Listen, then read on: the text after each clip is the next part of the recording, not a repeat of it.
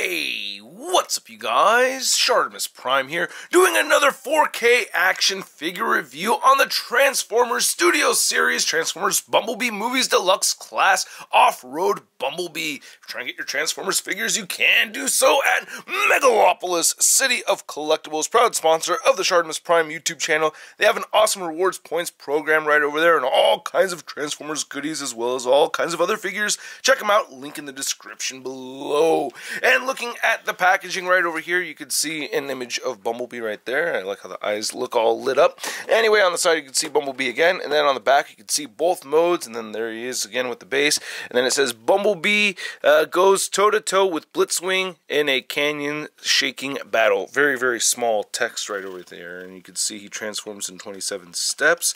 And then on this side you can see Bumblebee again, and then you get a sliver window on the top and not much more at the bottom. So let's get to it and crack this thing open and take a look at the display base thing that they have right over here for this. Oh, you get the action figure poo-poo, which is just, the warning stuff. Throw that away. And then you can see this actually looks kind of neat. I like this. I'm not going to keep it, but still, I tried keeping these, and it's just, it's too much stuff to keep around for me. But I really like how this looks. You get the Los Angeles Hills over here, or the Grapevine, I guess. Is that where they shot it? I don't know. But that's what it looks like. And yeah, not looking too bad. So that's pretty cool. And you can see it says 57 Studio Series. Again, I don't like that they don't put the names on here. That's always been frustrating. I'd probably be more likely to keep these. And let's get Bumblebee in his Jeep mode out of here, and he fits right on there very well. That looks really cool, so I do like that. And what a great looking figure this is, and what a tiny figure it is as well. Let's go ahead and measure it out first, because it's a small Jeep mode, but it's appropriately small because, it's Bumblebee, man. So, measuring out from the hood to that spare tire, it's only 4 inches across, and I guess to the top of the windshield you're looking at about 2 inches. And I don't have the Studio Series Volkswagen mode, or the Volkswagen figure in alt mode, but I do have Shatter right here, this came apart right there. Oopsie. Okay, but yeah, you can see how the Jeep Bumblebee is smaller than Shatter's car mode right there. And, it's in scale, I think. I think this actually works as far as the scale that they have these Studio Series figures in, you know what I mean? So, it's small, but not terribly small to the point where it doesn't look like they're from the same series or anything, so that's neat. And then, just to show off the masterpiece Transformers Bumblebee movie figure next to this one, you can see those two side by side. Whole lot of yellow right over there. Ooh, would you guys want to see a masterpiece version of this? Ooh, I would kind of like to see that, but at the same time, it's a lot of Bumblebee figures, man. They're probably going to make it eventually, right? Are they going to? I don't know. But let's get a closer look at this Jeep mode, because there's a lot of good stuff to look at over here, and I really do like how we get some very good, consistent yellow throughout on this thing. I don't want to expose my video, so I'm going to see if I can turn this down a little bit right over here so you can see the quality of the plastic and everything a little bit better. This is my biggest gripe with the figure, so that's how much I like it. This line right here, and not being able to smoosh this exactly the way... See, every time I try to push this in, I do something wrong over here and something pops out down right over there. I don't like that you could see the arms just hanging underneath, but it's not that bad to me because it kind of blends in with the rest of the stuff underneath right over here. You can see his Stinger blaster right there. And yeah, the tires look pretty good. I like that. I like how the hood looks. And get some nice translucent plastic right over here for the headlights. That's cool. Same thing with the windshield. And then you get the steering wheel right there that actually, does it spin? No, it does not spin. It does move up and down a little bit though. And you have the little seats right there, little wrinkles on the edges of the seats. Nice detail right there. I like that. Just looking at the back, you get the spare tire. So yeah, and then you get your tools and stuff right there. And, you get some feet hanging down and, some robot stuff, but not too much robot stuff. And it rolls surprisingly very well. I mean, that's always important for me, with these characters that could get into an alt mode that could drive around like this, like this. When they roll really well, that makes me happy. Now, I do have a little bit of a hover thing going on with the front left tire right there. That's a little irksome, but, it's actually still, well, it was still spinning, I guess, until, yep, it's still spinning. So, all 4 wheels spinning, very good. All right, Let's get to the transformation, shall we? Alright, will you take us away? And you thought I was going to say let's, but no. Alright, will you take us away, Bumblebee?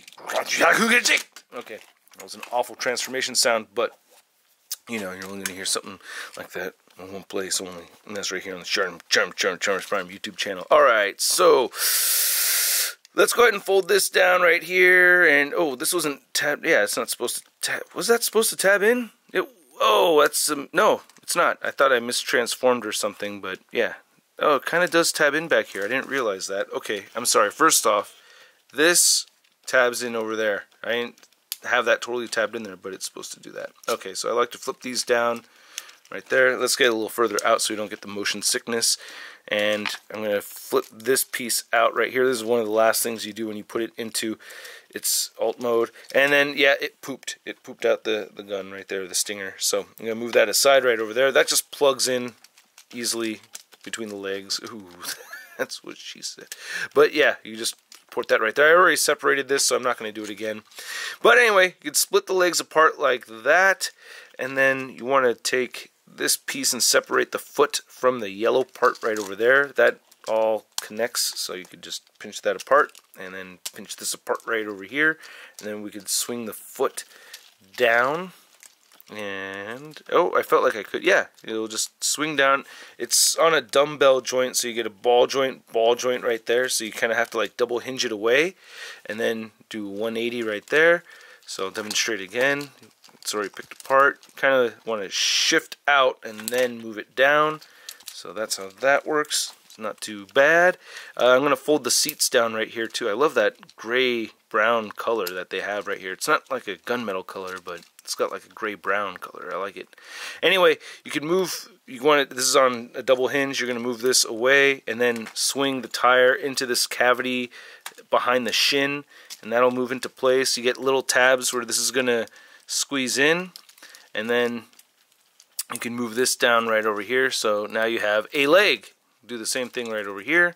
Flip this all the way around, and then just flip the tire into that cavity.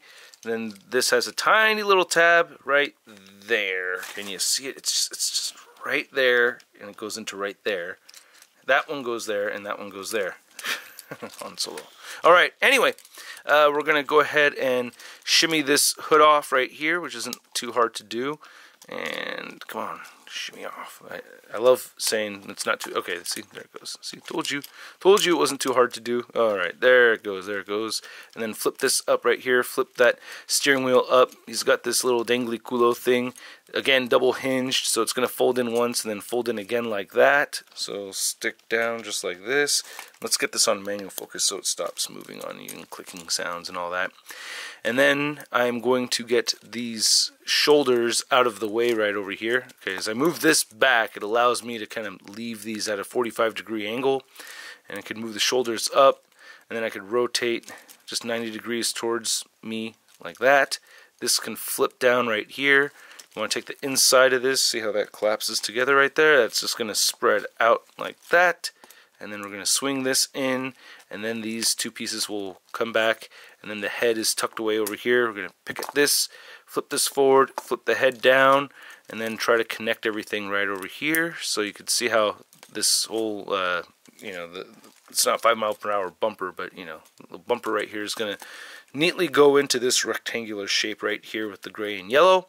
Put that in there, and then drop the face down like that, and you can see that we're pretty much done. And actually we are done. That's it. Before I even knew it, we were finished with the transformation, and there we have Bumblebee, and it looks awesome. I love the figure. It's great. Nope, a little tire piece, didn't have that pegged in all the way, but wow, what a good looking little figure, man. I really dig this a lot. For some weapon storage, you can go ahead and clip this on to the back right over here. So you just want to find a spot. You can do it. Sorry. You just go like this. I thought oh, no. Wrong way. I was trying to follow. I didn't actually notice that you could do this until just recently. So I'm just giving it a shot for the first time, putting that right back there. It is in the instructions. The instructions are actually quite good. So you can see right here. So it shows you clip it right there on the back. And that's pretty much, yay, I did it. I did it. Sweet. So you can do that. Or, of course, you can have him just, you know, holding Stinger. Which we actually didn't see him use this while he was in Jeep mode, right? Didn't he just use the blade right here, and he doesn't come with the blade? So, I think I saw Cheffatron do this, where you could take the one from the Volkswagen Bumblebee movie, and that will fit in nicely right over here. So if you want to just get rid of this guy, and sometimes it can be tricky to get out of his hand, you got to push from underneath. But yeah, you could do that if you want, so that's neat. And the yellow matches up okay, so pretty cool. I like that. Wish it came with this instead of the Stinger, but hey, that's cool. But anyway, the figure looks awesome. Let's just get a closer look and just discuss, shall we? So, ooh, there we go. A little overexposed too, but man, look at that silver on the face. Man, that is awesome. You get this nice little deco for the Autobot symbol. That did miss the mark. You could see that it didn't match the shape for the Autobot symbol, but it's close. The eyes look really good. I like that a lot. I just like how this whole thing looks right here on the front of the figure. This grayish, you know, this brown gray plastic color is really cool. I'm liking it a lot. I like the detailed sculpt that I'm seeing here too. So that's really good. Again, like these little parts right over here. That just looks great. Like that quite a bit, man. Really good looking figure. I like the proportions of it and everything. All the little bits, like all the little like gear and car part stuff or Jeep part stuff and all that on the inside of the legs. You can see it almost has that gunmetal shimmer to it. So I really dig that a lot. I like how the colors are broken up right over here with the shins. When it gets into focus, you'll appreciate it more. But yeah, there you go. So you can see it's not, you know, just one flat color or anything. It does change up a bit, and I like that a lot, especially with that gunmetal. You know, that looks really good. And I like how the feet came out and everything. Really neat looking figure, man. You're just looking at the back. It doesn't look like it's too messy or anything. You got a Kulo port right over there. Usually a Figma stand or Amazing Yamaguchi stand fits in there. So yeah, and I like how he doesn't have a backpack, you know. It's very, very shallow, thin backpack over here. So very awesome. Good articulation as well. Let me just move the camera up a little bit right over here. So, excuse my sniffle. You can move the head up very far, and that's just due to transformation. For some reason I feel like you could pick this off right here, but you cannot. Turn the head side to side, and you won't really look down so much. His chin does run into this plate piece right over here, and no real head pivoting either. The shoulders move outward, they move down. You can rotate forward, rotate back, and then no butterfly joint or anything like that. He does have more than 90-degree bend in at the elbow. He rotates at the elbow, no wrist articulation. You can turn the waist side to side that much. Hips move outward that far. He will kick forward all the way and back, and you get a ball joint, you get a full thigh swivel right over there. And, ooh, this came out on me again. I'm not liking that. Double jointed knee. That does bend in more than 90. So I dig that. I just like how this is broken up right over here. That just looks really good. And then no knee swivel or anything. And then the ankle turns side to side. You can move it not really down so much, but up a little bit. And it does have great ankle pivot. Really good ankle pivot over there. So very happy with that. Let's just get a couple of comparisons. And then I'll get out of here and get back to work on my Black Widow review. So stay tuned for that. That video will be coming your way shortly. Like today, that shortly. And yeah, so speaking of Marvel Legends, thanks for all the positive feedback on the Glenn Webb-inspired Marvel Legends Evolution video. I really appreciate it, you guys. You guys are very, very kind. It was very nerve-wracking making that video, and it was cool to get a mostly very positive response, so I'm very grateful for that. Alright, let's go ahead and measure out this figure. You can see that it stands at about 4.5 inches tall, so very short, and then compared to the Volkswagen version right here, from the Bumblebee movie studio series. This figure is so wonky, man. It's just so hard to get him to stand, even though I still like it. But I definitely like this off-road version a lot more. And it's bigger as far as mass goes. Like, you can see the head is larger on this Jeep version compared to the Volkswagen version right there. I mean, you'd expect to see some differences, so I'm not totally surprised you know, about that. I don't expect their heads to be the exact same, but still, you know, they're about the same size, and that's good. I like that they're about the same size. And and then we have Age of Extinction Bumblebee. So this is before our studio series, and all the figures had to get shrunk down, so I just wanted, you know, another deluxe figure right over there. Deluxe. And then you have a Marvel Legends Big Time Badass Spider-Man right here, left in a pose from the last time I did an animation segment with this guy. So there you go. You can see how tiny Bumblebee is next to Big Time Badass. So there you have it, man. Let's get him into a final pose. I'm going to give him the stinger right over here, or the blade anyway. It's kind of funny because this is not the stinger. The stinger is the blasting thing, but this looks more like a stinger, right? All right, that's cool. Whoosh, slash, and all right, get that Blitzwing right there. Woo! All right, that's probably gonna be my thumbnail pose. Maybe, we'll see. But I don't feel comfortable making that a thumbnail pose because he doesn't come with that blade. But anyway, man, that's the figure. I highly recommend it, especially if you love the Bumblebee movie. I love the Bumblebee movie. I have another Bumblebee figure that I'll be reviewing later this week, so stay tuned for that. And man, this thing is incredible. I'm going to give it a SUD rating of so awesome, because it's really everything I wanted in an off-road Bumblebee. Really. I mean, yeah, it's not a masterpiece figure, but dude, like for a deluxe class figure, okay, I gotta take it down a peg. I'm sorry. I love it! It's this thing right over here. Yeah, it should have this instead of the gun thing. So, okay, gets knocked down to I love it. So there you go. Alright, you guys, 16 minutes and 35 seconds in. My apologies for such a long video, but I really like the figure a lot. Really enjoyed talking about it. Hope you enjoyed hanging out with me today, and I'll catch you guys later. Peace!